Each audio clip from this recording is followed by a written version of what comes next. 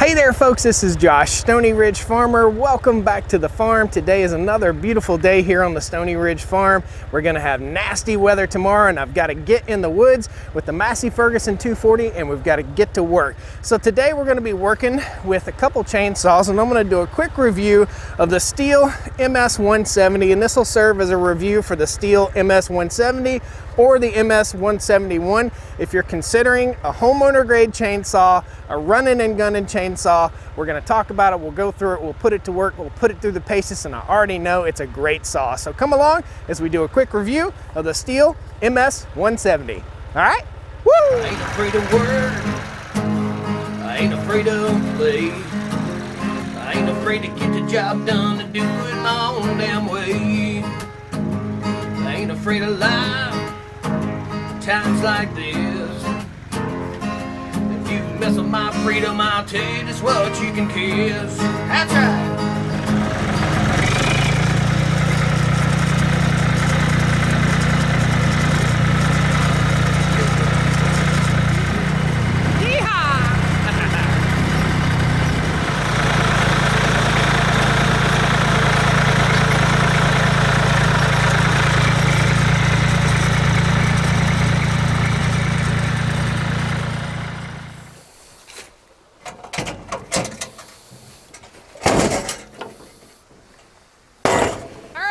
We're in the woods. Let's talk about this saw and then I've got to get busy, man. The sun goes down so fast in the wintertime here in the woods.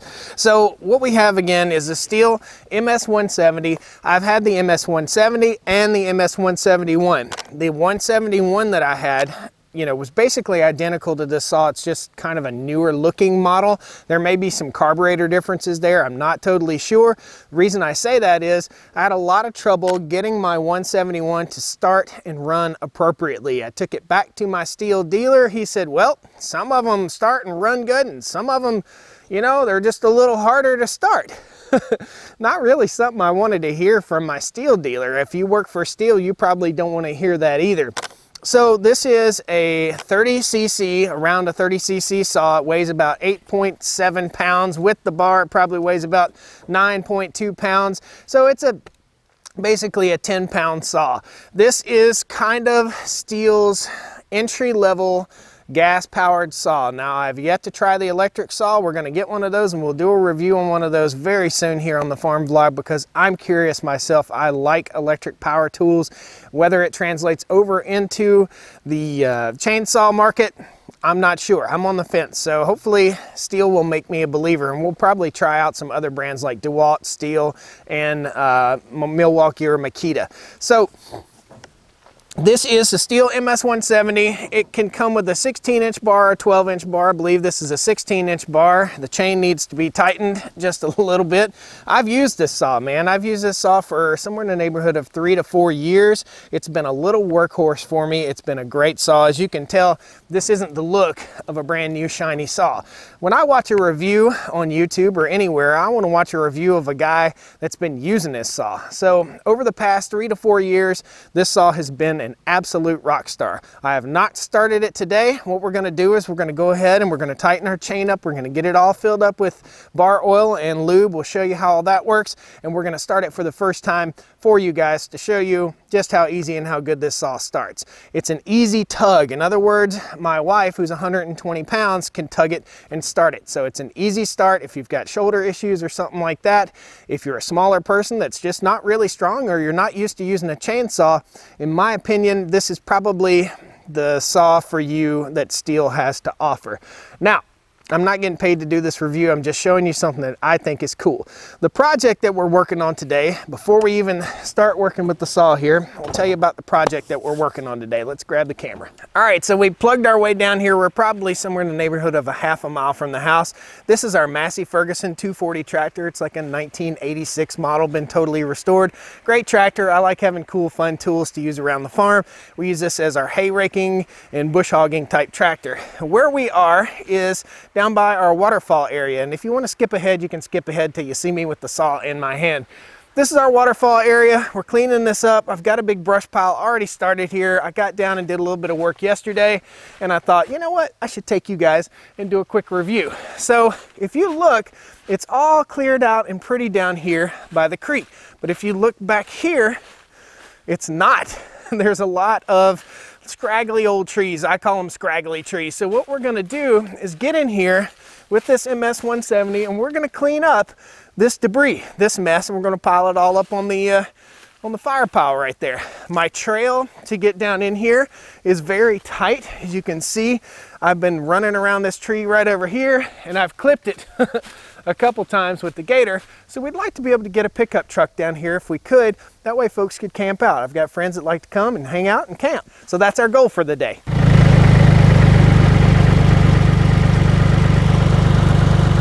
All right, if you're a toolophile, get ready. This is called the big tool rack. This is an awesome tool rack for storing your tools, hauling them around. This thing is rated at 100 pounds. I've jumped up on here, I'm nearly 300 pounds. It's pretty stout. And this is what we're carrying all our tools, and we can throw our firewood in here too. But we're not cutting firewood today. So the first thing I'm gonna do before I fill up with fuel is I'm gonna get my fuel tank / toolbox. I'll post a link to this guy in the video description. I can't post a link for you to purchase MS 170 in the video description because they don't sell them online. So we'll pop this guy out. This thing has a little tool compartment and place for files and all that stuff. We'll pop out our scrinch. Also, let's talk about the toolbox / fuel tank. So this is my chainsaw gas, and this is my bar oil. This has a little safety device, but it's not like your safety devices that you typically see on a fuel can. This slides back, drops right in the fuel tank, and when it's full, it just stops automatically. Something awesome that I really like here on the farm. Great Christmas gift idea for that outdoorsman in your house. So, and so is this, really. We picked up our steel at a local Ace Hardware. And what I'm doing right there is I loosen these 2 bolts, and I'll go right up here, and there's a set screw right there. I guess you'd call it a set screw. What I want to do is tighten this chain up just a little bit, and that's probably good. If you look right here, we don't want it too tight. It might be a little bit loose, might bring it another half turn, but anyway, it's adjusted right here. So you get the full rigmarole here. You get the full description of what it's really like to run this saw, which I think a review should be like that. We'll snug this down, but what we'll do, we'll only just snug it down. So one of the guys at the chainsaw shop said, you know what the best thing you can do with this? I said, what? He said, cut that off and leave this about that long, because what happens is you can tighten these guys down too far and you can strip everything out. So you just want to put it snug, hand tight. You don't have to go gorilla tight. And when you're tightening it, you should pull up on your bar so your bar is in the upward position. Now you'll see steel is upside down right here. So I flip this bar every time I sharpen my chain, or every time I put a new chain in it, so that the bar wears evenly as I cut. Let's fire it up. Before we even think about firing this saw up, I always put safety gear on. It's a habit. It has to be a habit because it is a must. How many people get injured out in the woods or on the farm or running chainsaws when they could have easily prevented it with some chainsaw chaps and a nice face shield and helmet? Now I know what you're thinking. I met a guy in the hospital that had a big scar and a blind spot in that eye right there. You know why? Because the chainsaw kicked back and hit him in the eye. He had safety glasses on. You need a face shield, guys. So think about that. That's another awesome Christmas gift. If I bought a guy a chainsaw for Christmas, I'm gonna buy him safety gear so I don't have to go to the hospital with him. So this is going to be my first pull here, and we're going to take our steel and we're going to put it all the way down. We're actually going to lock our chain brake, and we're going to put this all the way down, pull the trigger, go to full choke, all the way down. This is how you start a steel product. Now, we'll put this down on the ground, and we'll give her a tug till it fires. There we go. We got it to fire. We're going to click it to the high idle position. We're going to do it again. Put our foot in there. There we go. Now we're good to go. We'll start it back up. He's not cooperating today. There we go.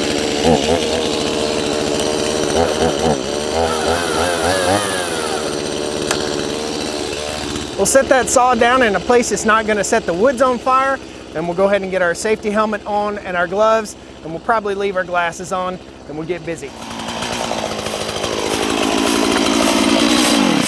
I also forgot to mention one safety feature: wear steel toe boots and gloves also, okay? And they also make steel timber sports gloves that are designed so when this chain hits them, it pulls little threads out and clogs it up. That's what these chainsaw chaps are designed to do. When they hit, they pull tiny threads out into the bottom of the saw, bind it up, and stop it.